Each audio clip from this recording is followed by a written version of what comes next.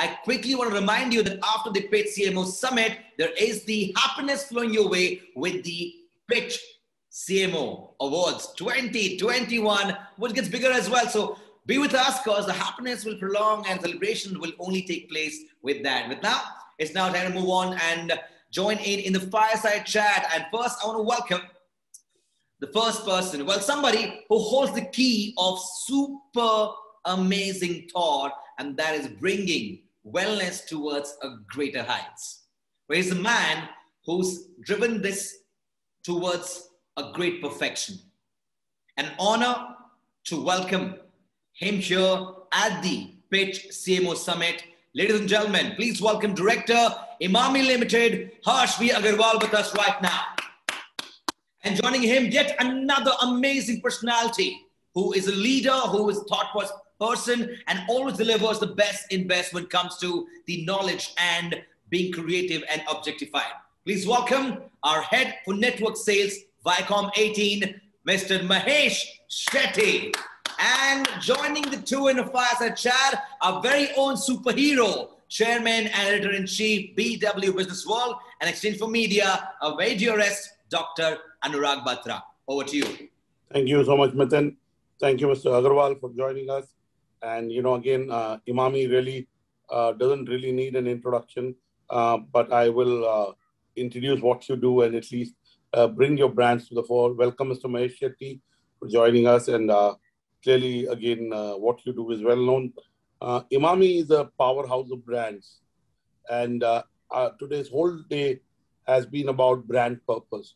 I mean, Imami has Boro Plus, Case King, Mentho Plus Balm, Imami Golden Beauty, Imami Naturally Fair, Imami Imam Soul, Cream 21, and I can go on. These are brands that are built on the brand purpose of bringing well-being to consumers. Now, Mr. Agarwal, Imami is a very, very venerable brand and business, and it was set up many, many years back. How do you make sure that you live the brand purpose on a day-to-day basis? And especially in the last 12 months, the brand purpose must have been tested. Give us a sense of how you make sure that you nurture the brands using the brand purpose. Thank you, Mr. Dr. Anurag Batra, for having me here and also for introducing our company. I think, see, honestly, brand purpose is something, which can really make a very, very big difference in the overall performance, the growth of the brand and the company. But my belief is, not too many brands or not too many companies have very clear brand purpose, or neither do they follow. In our company, for the company, we have a very clear mission, and I would say the philosophy, and you might also call it the purpose, is making people beautiful and healthy naturally. So basically, the word naturally, is what is very, very core to us. How do we make people beautiful and healthy, but with the help of nature? And in fact, every day, whatever we do, the products we launch, the brands we launch, it's all around the brands and the products bringing in nature to them. How do we bring the best of the nature to the consumers? Be it the beauty products, the personal care products, or the health products. So from that perspective, yes, we are always in lookout for the best of the ingredients, because there are so many unknown herbs, etc., which are there, which are used in different parts of the countries. And they might have very, very different benefits, but people are not aware of it. There are herbs which are very, very efficacious, but still which are not unknown to the people. So we spent a lot around R&D as to how do we explore them, how do we find out about them, and how do we bring them to the consumers. Then is the quality of the product, because ultimately, if you have to give the consumers the best of the health, so how do you remain true to it? How do you give the consumers the best of the products with the help of the nature, but with really quality products. So that is something we are very, very particular about. Mr. Agarwal, clearly, when we talk of health, we these days talk of Ayurveda. You talk to natural health. There is a huge movement towards Ayurveda. There's a huge movement toward natural ingredients in health products and in beauty products. So clearly, I would like to know from you how's Imami kind of leveraging this movement to be able to bring out new brands and new products that enhance the quality of life. And in the last 12 months, one of the biggest things from a health standpoint is immunity. Health was always very important, but COVID has made sure that our focus on health as individuals and as a society has gone up. And we are looking after health even more than we ever did. So tell us, how are you making sure that the increasing awareness about the source of ingredients, what is being used in the product, is going up? People can search and find out. People look at the product before they buy. So what are you doing to be able to leverage this trend of one of, organic products, of Ayurveda, of natural ingredients? And second is last 12 months, the focus on health in every product. If you see the average communication of any product category which is utilized inside the body or on the body, the health benefits are being touted, upfront much more than they were 12 months back. So give us a sense of how is Imami building on the brand promise of providing, natural ingredients in its products. So yes, immunity has been something which the consumers are looking for, and yes, COVID has something really increased the need of that. So in the last 12 months since COVID, I would say, in fact, in the first 3 to 4 months, we launched more than 15 products around immunity. Uh, so we were very, very agile, and with speed, we could launch more than 15 products around that. In totality, in 6 months, we could launch more than 30 products in our company, and all products which were relevant to the COVID needs. So be it health, be it hygiene. So we launched a whole range of hygiene products under our brand Boro Plus, which included, sanitizer, hand wash, the soaps, etc. Because we believed, the brand Boro Plus had the right to win in that segment. And certainly, COVID made us believe that more. Secondly, in the health, Jhandu, which is there for Ayurveda, consumers are looking for more solutions which are natural, which are Ayurvedic. The trust around Ayurveda has increased, and people were looking for these solutions. So yes. And third, we also launched a range of home range of products, which was around the area of hygiene. Again, but not personal hygiene, but home care, be it surface cleaning, kitchen, etc., everything. So yes, as a company, we were very agile, and with speed, we could launch so many products. And yes, all of them based on nature, of course, because that is what we stand for.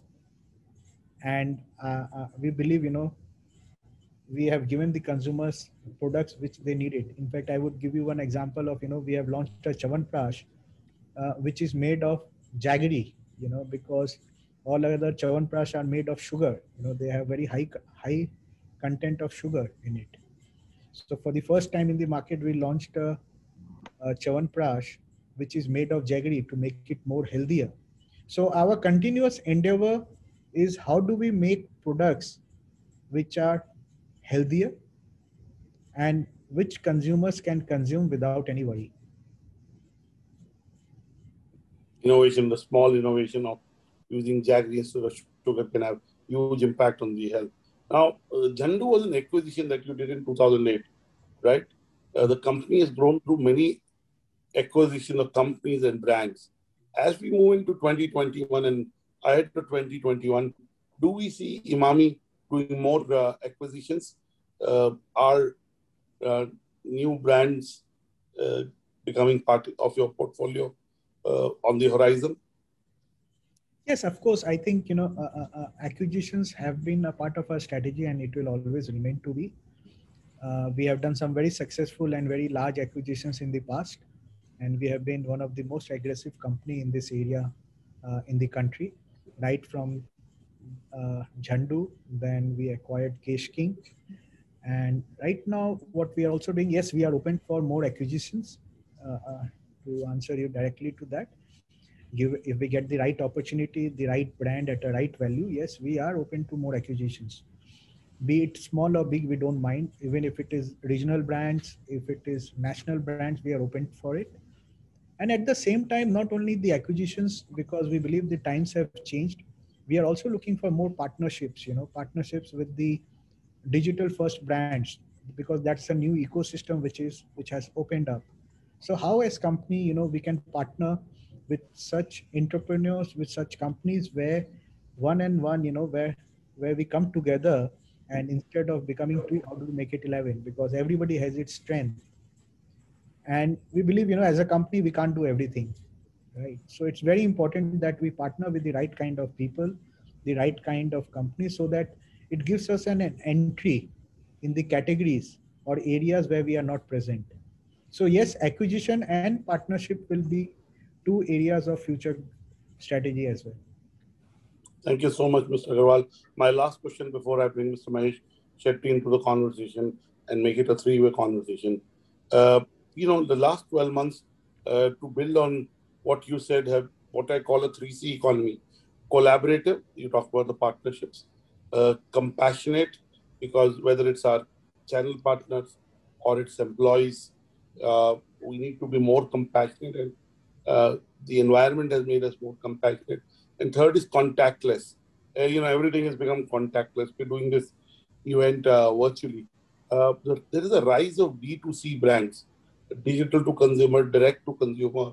Now, I know that Imami is one of those FMCG companies who got into selling their products online pretty ahead of time. Almost all your products are available online. And I want to ask, in the last 12 months, how much of your sales have gone online? And are you looking to build some D2C products, which are new brands, but are true to the purpose that Imami stands for?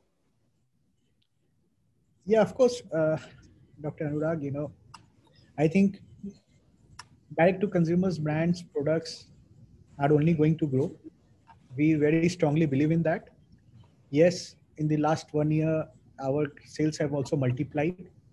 Right now, we'll be somewhere around the range of 3%, but we have aspirations that in the next 2 years, how can we take this to around 8 to 10% of the overall sales?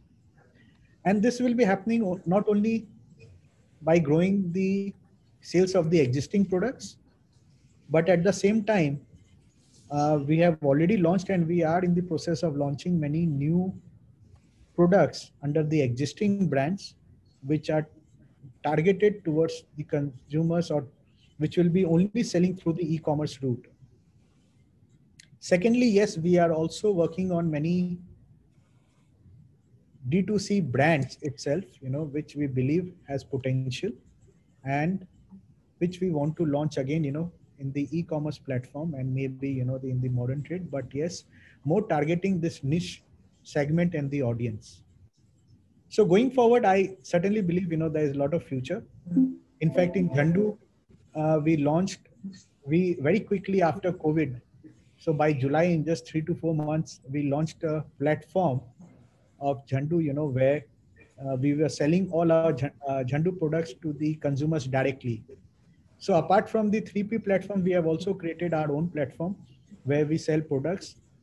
Then digitally, we are also, the consumers can come and take or consult with doctors, Ayurvedic doctors again, because lot many people at that point of time didn't want to go to doctors, etc. So even we launched those services there for the people, where they can call and share their problems and consult the Ayurvedic doctors as well.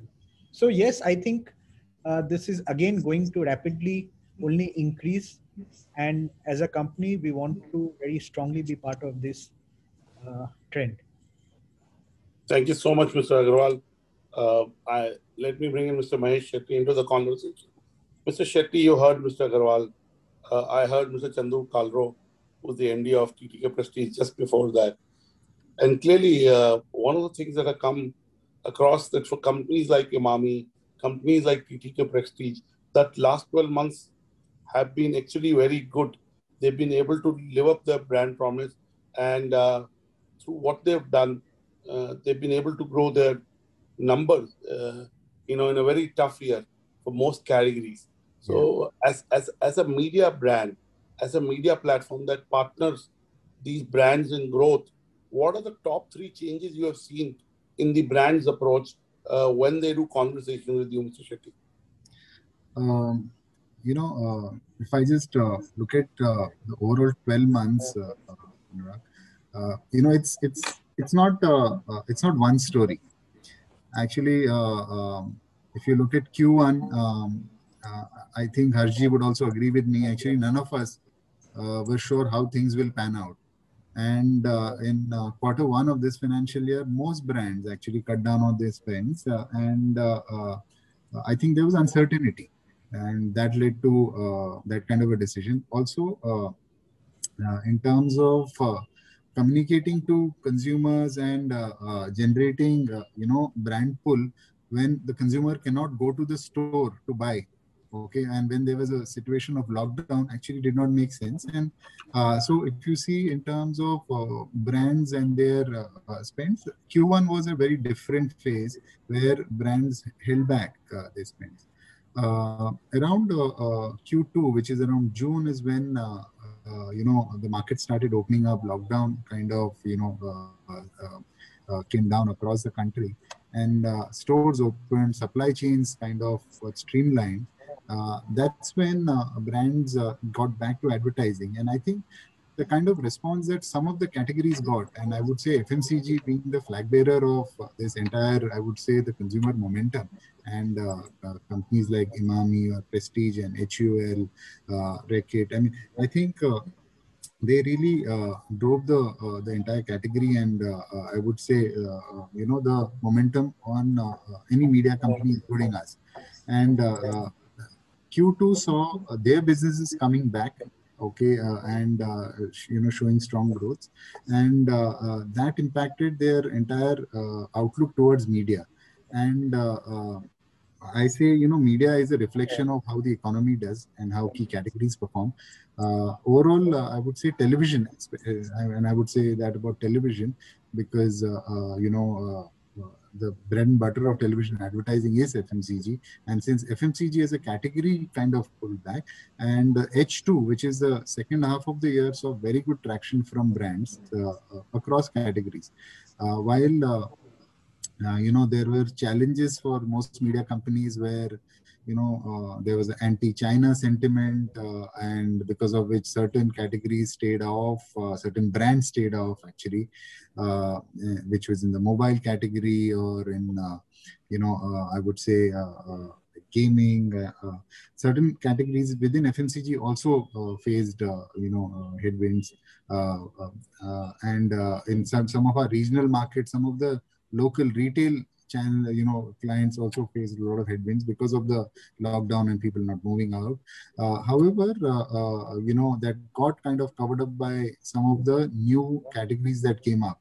So edutech was saw the entire category saw a huge boom last year. I mean, when I say last year, this current financial year, and gaming saw a huge boost. Also, D2C companies saw a huge boost. And one of your speakers today, Varun Alag, his brand came on board for the first time. I think it was their biggest marketing bet. They came on Big Boss as one of the sponsors. And I would say it was a very bold move from his side. He was personally involved in that decision making.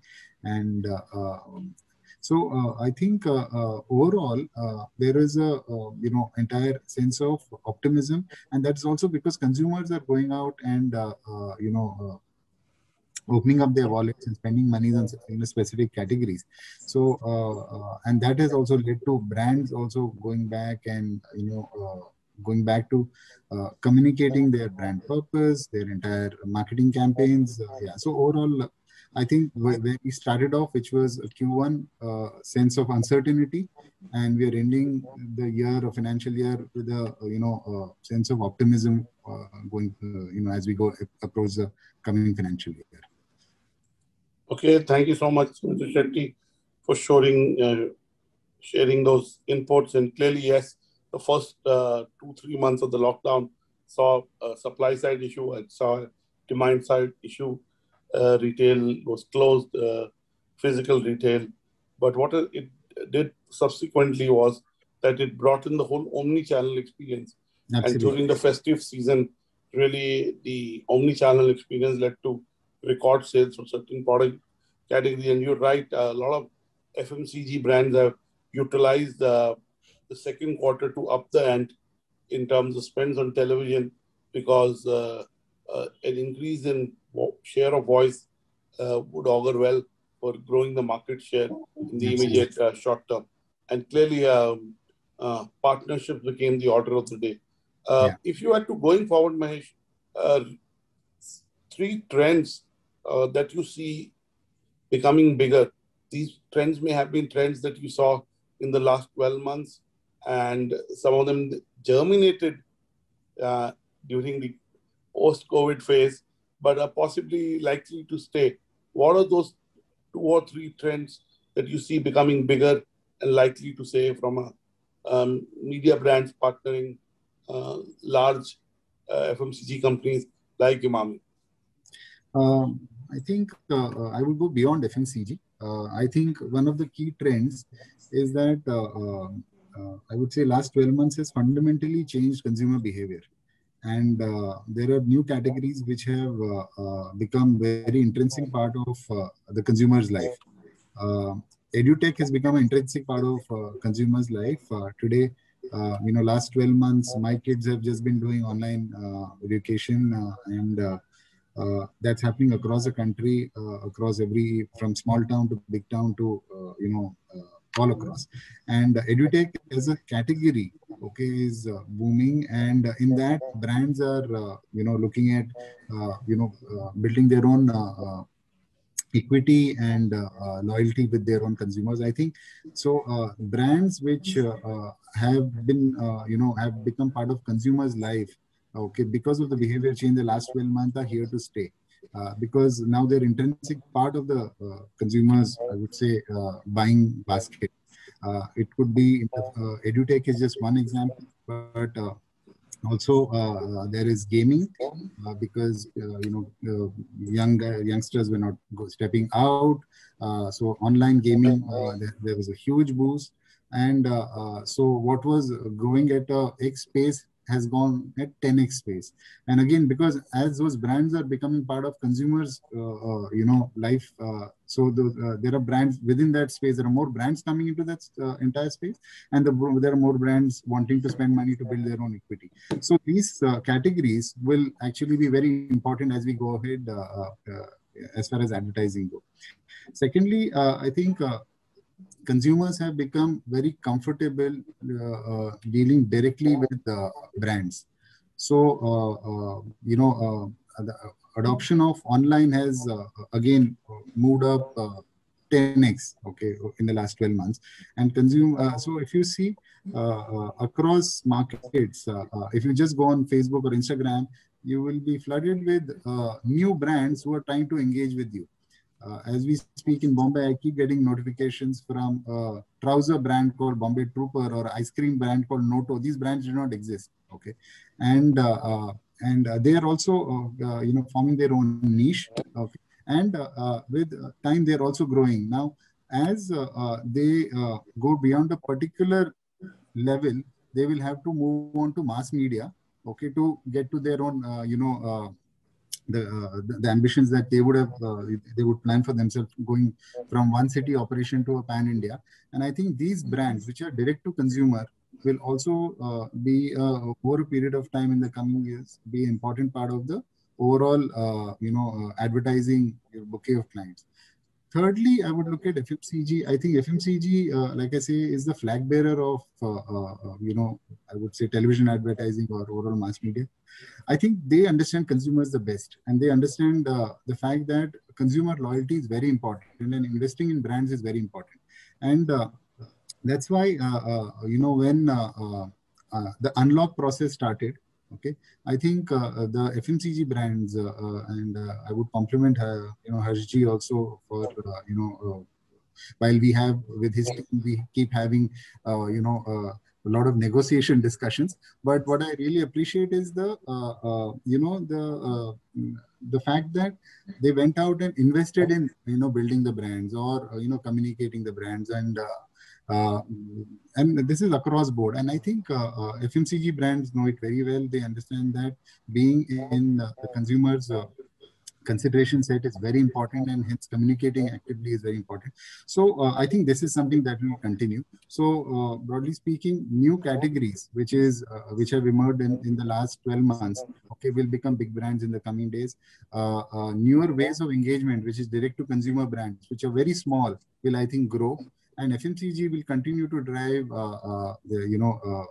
to be strong, and continue to drive their spends on advertising to hold on to their consumers. So yeah, that's what I think would be the three trends. Thank you so much, Mahesh. Let me ask Mr.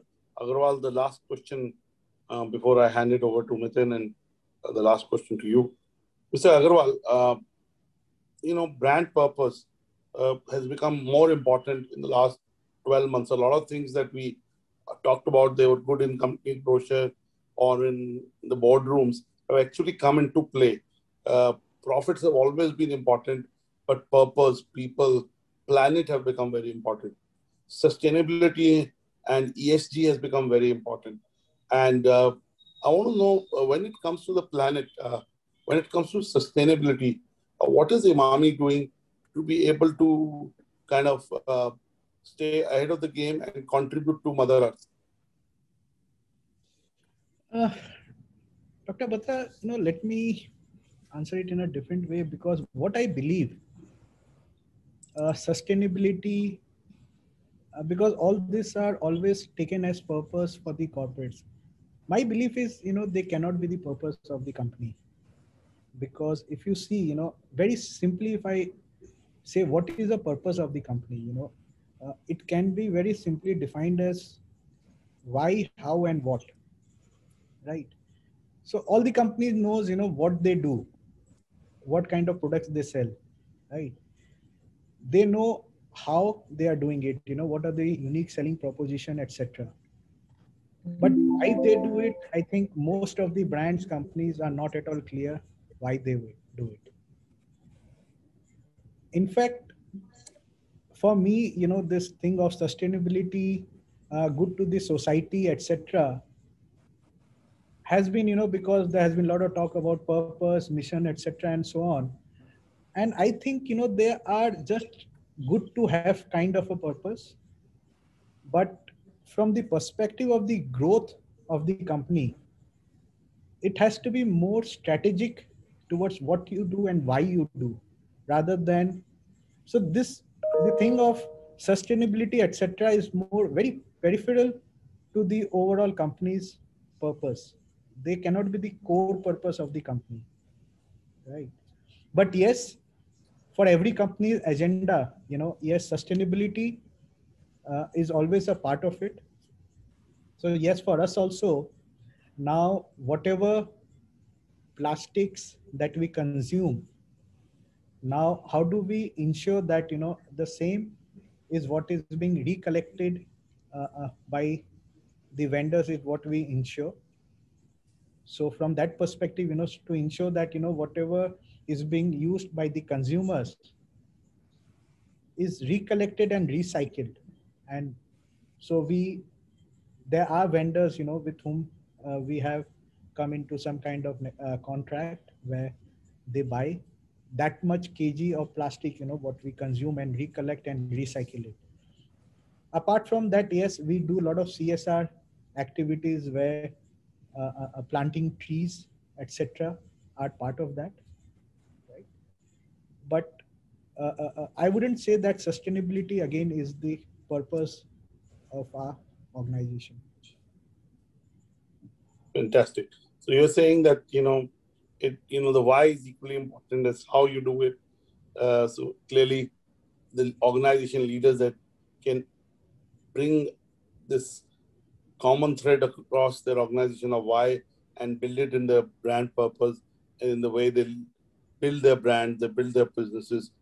Sustainability will automatically be a part of it. It may be a part of the strategy of the organization. Thank you, Mr. Agarwal, for talking to us. And I know you may not want to answer this question, but we're very close to the Bengal elections. Love to know from you who would win. I think I it's know you can't. anybody's guess, in fact, I would love to hear your view on that.